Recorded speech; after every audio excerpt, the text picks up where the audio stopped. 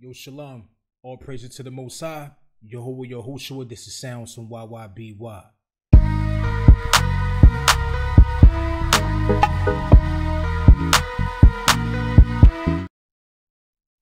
Man, listen, man. Some people know about this, man, and there's some people that don't, man. But the thing is, I think people really sleeping on this tool, man. And I'm gonna get straight to the point. And what I'm talking about is this tool. Where is that? Hold up. I got it in the wrong spot. Hold up. I think it's in the player. It's called the Aggregate, something like that, music system. This thing is the toughest thing. This is the hardest arpeggiator out. I'm sorry. I have many arpeggiators. And look, don't get me wrong. This joint right here in reasons, the old school, the original arpeggiator right here. Where is that? I just passed it. Where is it? I know what I'm talking about. Where that thing at, man? Is it right here? Am I passing? Am I tripping? Where is that? These the effects. I think they right here. Here you go. It's in the wrong place. This right here is still dope. Don't get it twisted. But man, when you having beat block, matter of fact, before I even explain this to y'all, first thing I want to say is this. Always practice playing keys. Always learn to still be creative with your own keys. You get what I'm saying? And I mean, like, don't always focus on samples and just sample everything and using devices like what I'm about to talk about just to create your own ideas. Like, still go back to learning to play keys so you don't cheat yourself, or learning to play an instrument where you can get on and play keys and play something original and still build your song around that. You get what I'm? Period. Forget what people saying. Still do that. Like me, like I say, I tell everybody, I got a way I make beats. I make a original beat, everything from the keys, no samples, no extra nothing. Then I do a sample type joint, old school sample type joint. Then I do an R&B. Then I do different genres. But anyway, let's go. So I'm gonna go right here, and what I'm gonna do, I'm gonna just let it do what it do, man. That's all I'm gonna do. I'm gonna just let it do what it do. I'm gonna go get the clang tune instrument, right? Let me turn it down some. I'm gonna go.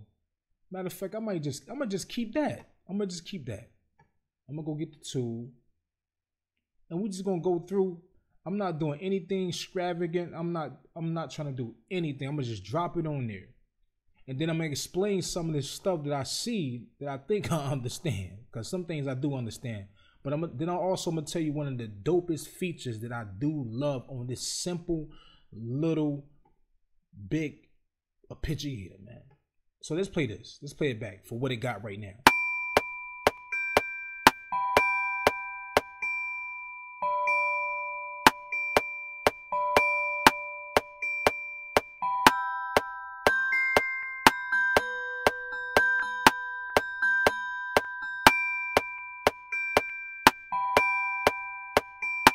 And then on top of that, the reason why I got right here and then went back is because I got my joint set at 9 bars, I think. So let me go to 16 and see what it do. I think it's playing a whole 16th joint. Hold up. Let's see what it do right here.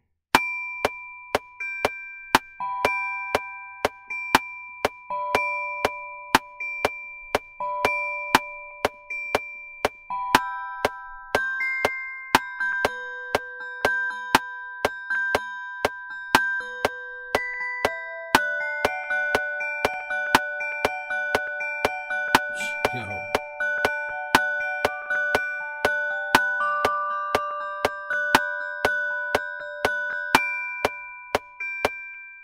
Listen, that just out the pack. Okay, now it got a few presets which you can play with, and yeah, you can use these presets, right? And you don't want to sound like everybody else, so I'm sure these presets play a certain, just like what it's doing right now, it play a certain note, I guess.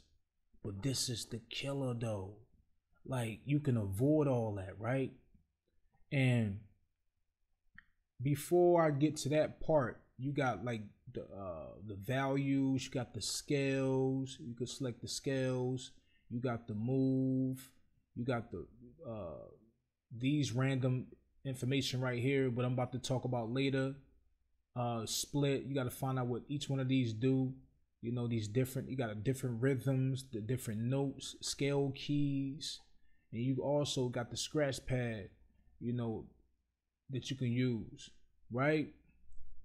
And so the dopest thing about this tool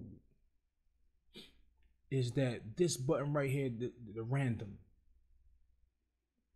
and when you select it, it just creates something. And when you have beat block, it's no way in the hell you can't come up with something, man.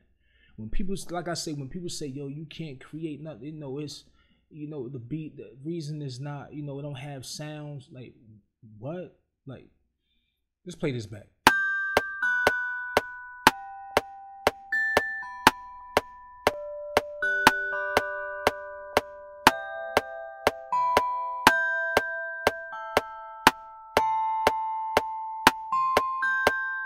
And it's already going with the tempo. And based on what you got to set right here on the 1/8, you can go to different notes. So if I go to 1/16, check this out. Let's start it over.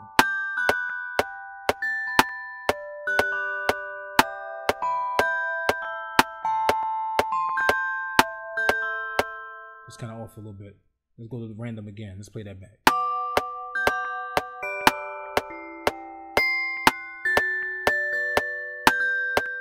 And make it move real quick because I got the tempo on 120. Let me slow it down, go back.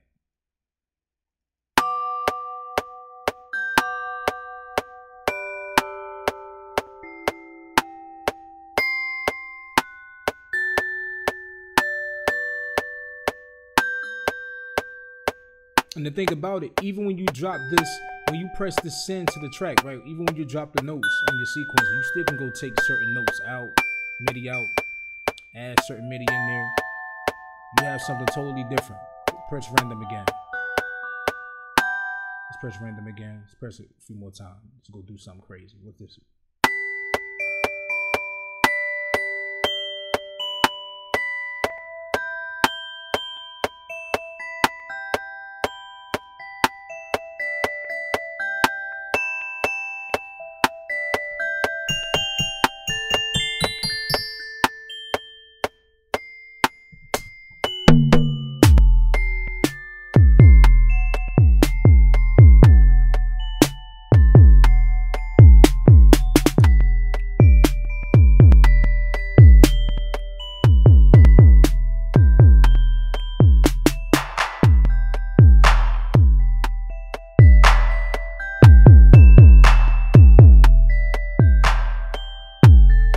Playing with it, man.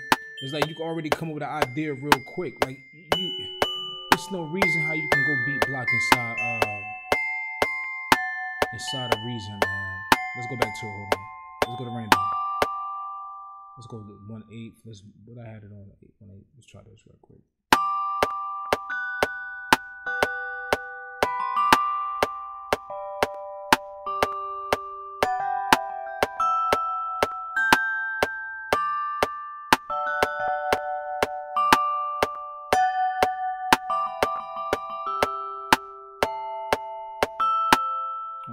I don't know why that's trying to sound off. It's linked to. Matter of fact, hold on. Let me take that off. Not move. What move do?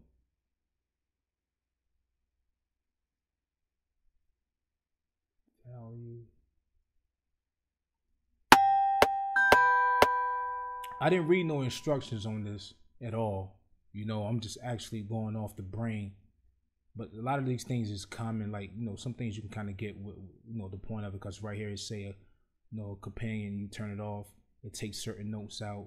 You turn this one off, it take the blue notes out. So as you can see, the blue notes is these, and the green notes is the green notes, and so on and so forth. Now you could change the numbers extension, so you can come up with creative stuff again, like I always say in Reason, and save it as a preset. But let's play something. Let's play this.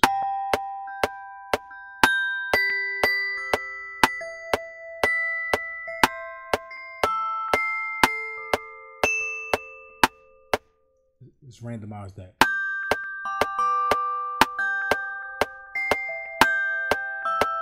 Matter of fact, let's try a different instrument. Let's delete this. Let's go get a horn, man. Let's type in a horn. I got so many horns in here.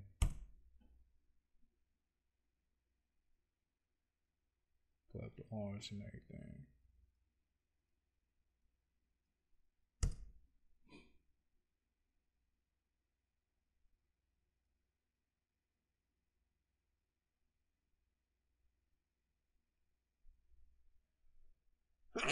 Excuse me.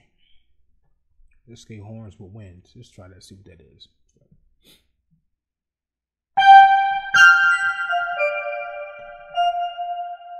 That's the trombones. I want to kill your ears. My bad, apologies. What's this right here? Okay. Let's go to the horn section. What's this? That's a single horn right there. Sometimes you need single horns to put your own effect on it. That's my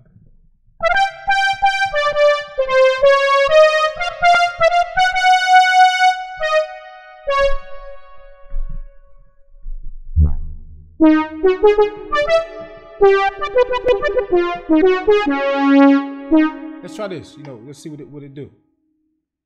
Some inspiration, man. You never know what you might come up with.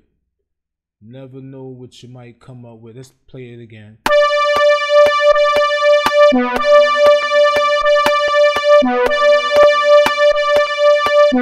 Let's go. Let's speed it up a little bit. Let's go to 1/16. Oh, that's too fast. Let's randomize it. Here, try this.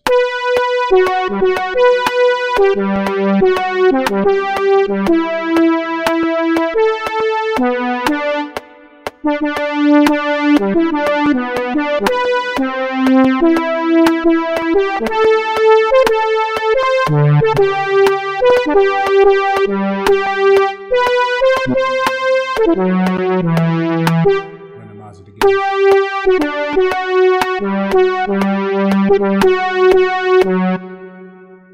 You set it to 90. Test this thing out.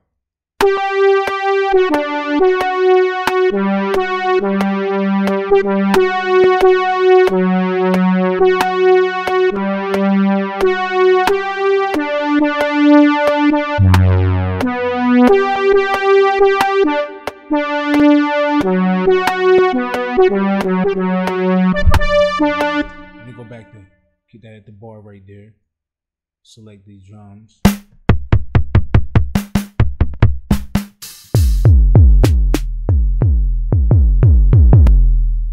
Play with it.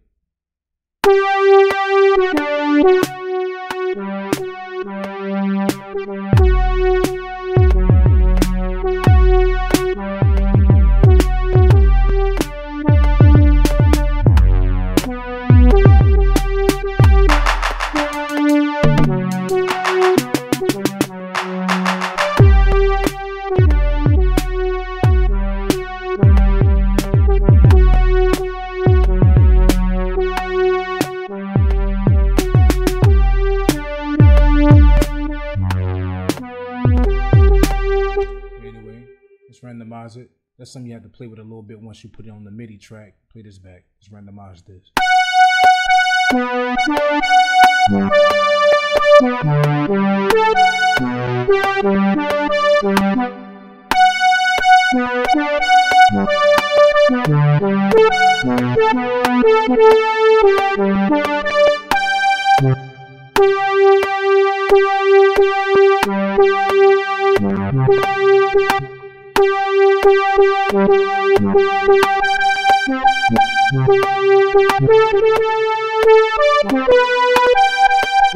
Randomize that.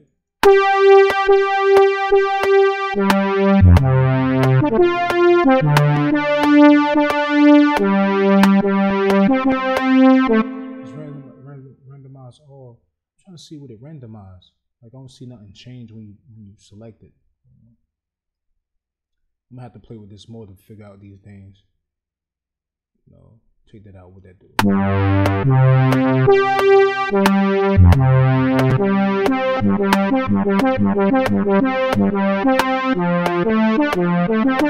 So you get crazy ideas. Sometimes you just gotta cut the melody off. That's when you cut the melody off. Let's cut this off and turn the melody on.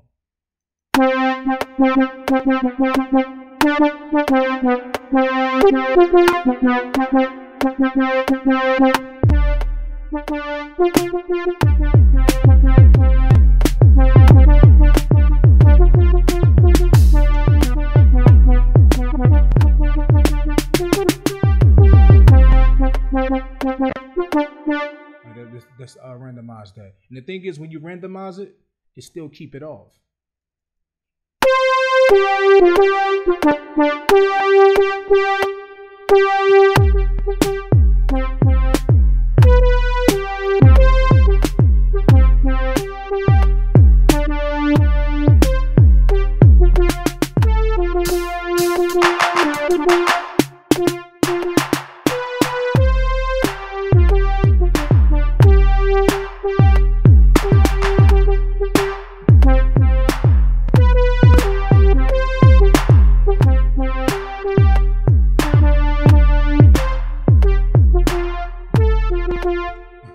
It's inspirational, man. That's all I'm saying. It's inspirational. You can't make this up, man. Actually, I'm gonna open up one that I came up with very quick just before I did this video. I call it Flowers, and this is the sample. This is the instrument that it came up with right here. Let's play this.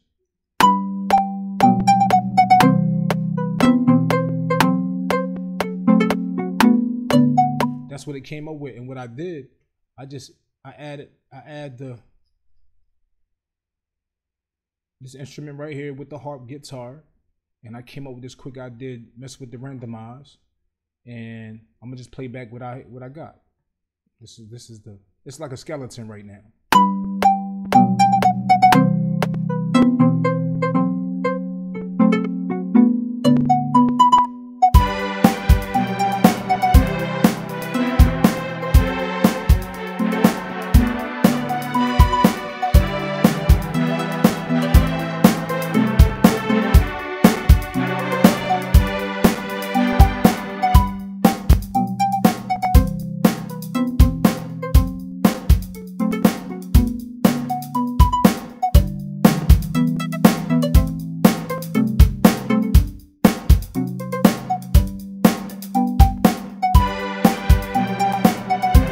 So anyway, it sounds like one of those songs that be in the old movie Disorderlies or something, but it could be a pop type joint. But right now it's just a skeleton. You know, I'm still trying to figure out what I'm gonna add to it, because what I do, I normally just come up with a intro, verse, hook, and then I have that down. Once I get what I want to be the hook, once I get what I want to be the verse, which is right here, and then I start building around that.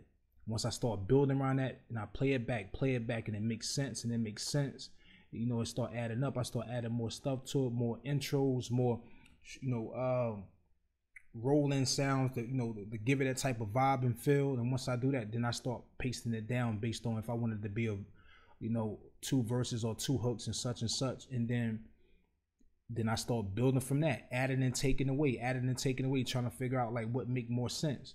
And when I first played this instrument, I said, this need to start first. And that's what I like about it. And what I did, I just got the same thing. I copy it down here, and then I just took one out and I added the big strings to it. Inspirational, man. Simple. There's no way you can't come up with no music and reason.